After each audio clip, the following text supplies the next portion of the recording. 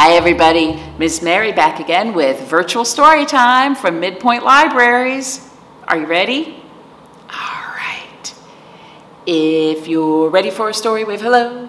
If you're ready for a story, wave hello. If you're ready for a story and you want us all to know, if you're ready for a story, wave hello. There's a second verse. If you're ready for a story, make octopus tentacles. If you're ready for a story, make like an octopus. If you're ready for a story and you want us all to know, if you're ready for a story, make your hands like an octopus. I just made that up on the spot. Hey everybody, I am so excited to have story time with you today because you know what? We are in the first full week of Oceans of Possibilities. It's our summer theme. It's written on my shirt. It's awesome.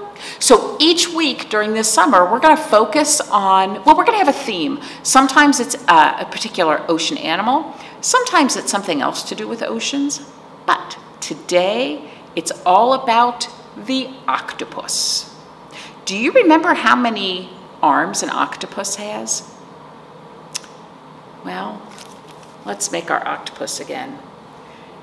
There are, I don't think I can do it. 1, 2, 3, 4, 5, 6, 7, 8. 8 tentacles on an octopus. Pretty cool, huh? All right. So the first book that I have for us today is called Milo is Missing Something. And this one was written and illustrated for us by Vern Kousky. This comes to us from Random House. Milo is missing something. Milo hatches, then yawns and stretches and opens his curious eyes. The ocean world is strange and new. Look at all those different kinds of fish.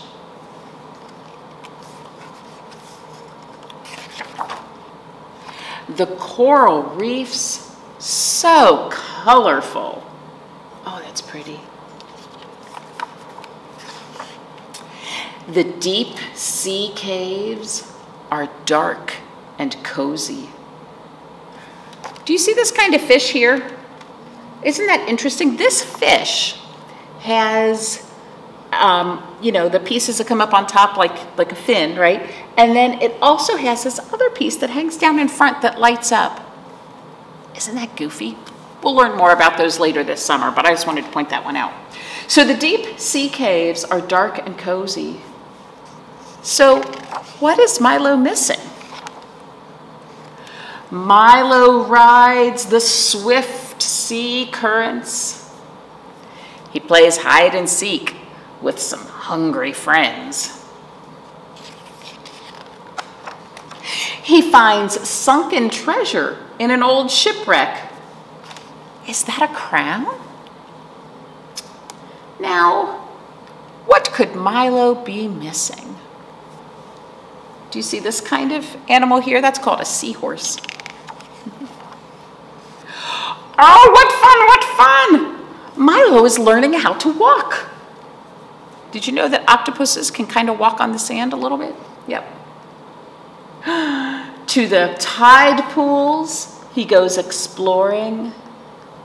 The water here is warm and calm. Yet, there's something still that's missing.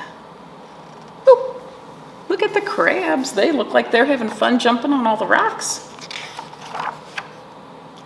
Milo makes a friend down deep. Do you know what that one is? That's a jellyfish. Oh, and look, he's made one more. The ocean is filled with friendly fish, but that's not the thing that's missing. Milo searches from shore to shore, from the surface to the inky bottom. Okay, now this is silly. But we see Milo, it looks like he is in somebody's body. Isn't that funny? That doesn't happen in real life. This is a made-up story, but I think it's kind of funny. Look, he's got toilet paper in one hand and a plunger in the other. Anyway, Milo searches from shore to shore, from the surface to the inky bottom. He knows that it's out there, but he knows not where, the thing that must be missing. And you know what I was thinking the first time I read this book? I wanted to check and make sure that Milo wasn't missing an important part of being an octopus. So let's count his tentacles. 1, 2, 3, 4, 5, 6, 7, 8. Okay, that would be important if he were missing a tentacle, but he has all 8. Milo dreams that he's found what he's been searching for, the thing that he's sure he is missing. What do you notice in these pictures that we haven't seen before? Well, for one thing, it's all black and white and gray, right? Because I guess that's how Milo dreams. But also, do you see all those octopuses? There are a lot. Milo wakes up and he's alone no more. His family has found him on the ocean floor. At last, he knows what he's been searching for, and nothing more is missing. That was Milo is missing something. I like that one. That's pretty cool. Milo looks pretty cool. I like his yellow and black stripes. I have a song for you about fish. It's a new one. Well, it's new to me anyway. Are you ready? I imagine this is a fish. You ready? Slippery fish, swimming in the water. Slippery fish, chomp, chomp, chomp. Oh no! She's been eaten by a tuna fish, flashing in the water. Tuna fish, chomp, chomp, chomp. Oh no, he's been eaten by an octopus, wiggling in the water. Octopus, chomp, chomp, chomp. Oh no, she's been eaten by a great white shark, lurking in the water. Great white shark, chomp, chomp, chomp. Oh no, he's been eaten by a humongous whale, spouting in the water. Humongous whale. Excuse me. Isn't that silly? Oh, I love that one. Because, you know, you have to use your imagination and think about all the possibilities of what's in the ocean. All right. So I have another story for us about octopuses. This one is called Octopuses 1 to 10. And before we go any farther, I want to point out some people will say octopi when they mean more than one. And some people say octopuses. And they're both okay. Octopuses is more correct. But if you say octopi, I'm not going to have an issue with that. So this one is called Octopuses 1 to 10. It was written for us by Ellen Jackson and pictures by Robin Page. And this one came to us from Beach Lane Books. Octopuses like to hide. One is safe and snug inside. It's inside of a bottle, isn't it? Sometimes octopuses will make their own little house inside of a bottle or something like that. They're pretty squishy animals. They can fit into all kinds of places. Octopuses on patrol use 2 legs to take a stroll. So octopuses have 8 tentacles or 8 arms, But here's the thing. 2 of those arms seem to act more like legs. They all mostly look alike, but 2 of them work a little more on moving the octopus around. Yep. So they kind of push off with those when they start swimming. Here's an octo oddity. Count each heart. There's 1, 2, 3.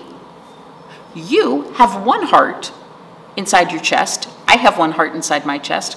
All of us have 1 heart inside of our chest. But the octopus has 3. Kind of crazy, huh? So, oh, and their blood, you know how if you get a cut and you bleed, it's red? Well, for an octopus, it's kind of bluish green. Isn't that interesting? Okay. And if an arm gets chopped off, an octopus can regrow it. I can't do that. You probably can't do that, but an octopus can. Yep. Octopuses in disguise. They have 4 ways to fool your eyes. So here's the thing. Seals and sharks and dolphins and whales, they like to eat octopus for lunch. So octopuses have some pretty tricky ways to try to avoid being eaten. Sorry, I just kicked the camera, y'all. We had an earthquake.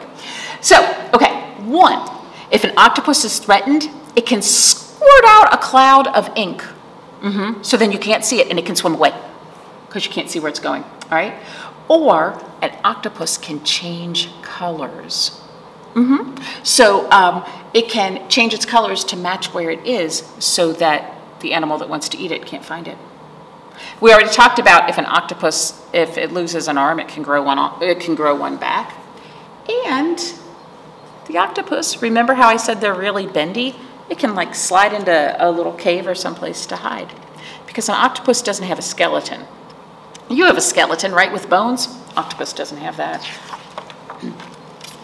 All right, short and happy, that's their lot. 5 years are the most they've got.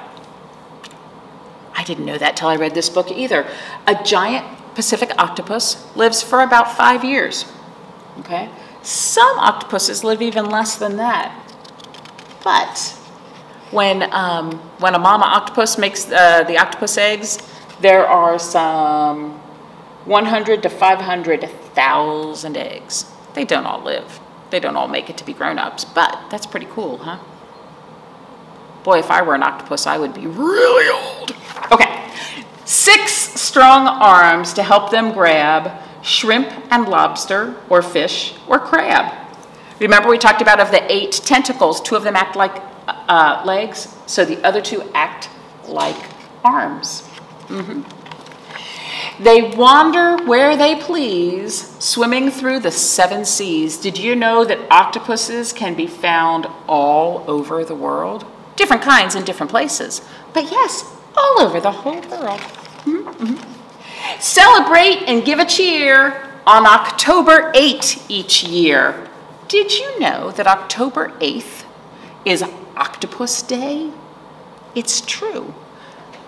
Did you notice that October and octopus have the same sound at the beginning? And that sound, octo, means 8, right? 8 arms, so October 8th. Lots of 8s in there. Okay, let's keep going. Octopuses, they're so fine. You have 1 brain. They have 9. I know, octopuses are pretty amazing, aren't they? Maybe that's why they seem so smart. So each octopus arm or tentacle has its own brain, plus the main brain that gives the commands to others. Isn't that interesting? Octopuses can open a jar to get to a crab that's inside of it.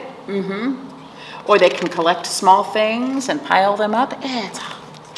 Here are 10 that you might meet, all with arms and none with feet. So these are the different kinds of octopus. The giant Pacific octopus, that's the kind we've been looking at through most of this book. And it's the biggest one, and they can actually recognize individual people. Isn't that cool? Like when you come into the library and I recognize you, an octopus could do that too. I guess I'm as smart as an octopus. Anyway, And in these pictures here, you'll see a drawing of the octopus next to a person to give you an idea of how big it is, okay? And this is the 7-arm octopus. One of its tentacles is very small and kind of hidden. The blanket octopus, because instead of having tentacles that are spread out like that, it has webbing between them, kind of like a duck's foot. You know how a duck's toes are all, anyway, they're all connected. That's how that octopus is. The common octopus, it's common. We see it around. It goes, when I stand up, it's about, it's probably about as tall as you are. The mimic octopus, look at how small its body is compared to all of its tentacles. It's probably smaller than you are. The Dumbo octopus, it's about as big as my hand. The blue ringed octopus, isn't that pretty? It's also about as big as my hand. I like that. That one lives mostly in Australia. And it's really poisonous, so we're not going to play with that one. The larger Pacific striped octopus, again, about as big as a grown-up's hand. It's got a stripy head and a speckled body. The veined octopus, as big as your hand. It's got lots of like lines on it like that. And Octopus wolfie, get this, it's about as big as a grown-up's thumb. Can you imagine an octopus that big? I wonder what it feels like if it hugs your thumb. That might feel kind of neat. Anyway, octopuses near and far, each an 8-armed superstar. And then in the back of this book, there are some crafts if you want to make your own octopus. So I thought that maybe we could talk about an octopus craft that you might want to make. It's a drawing. So here's what I'm going to suggest you do. Get a piece of paper and trace your hand, but not your thumb, okay? So trace it like this on the paper, and then move your hand another way so that when you're done tracing, it looks kind of like that. See? And then you've got an octopus and you can draw a face on it. And you know what? If you take that picture to the library when you go in with your Odyssey adventure log, we would love to see those pictures. Oh, love it when you guys show us our crafts. So you know what? You know what just happened there? You read 2 books with me. So 1, 2. And you watched a virtual story time, so you can mark off another one. So right there, boom, right now, you just did three activities. And I'm pretty sure that if you're watching this, you're probably subscribed to our YouTube channel. There's another one. We just knocked off 4 things. If this Adventure Odyssey map is new to you and you're not quite sure what I'm talking about, go and watch last week's story time where I explain how it all works. Remember, after you get to 10 items, after you've marked off 10 activities, you can come in and visit the treasure chest and choose something from there. All right.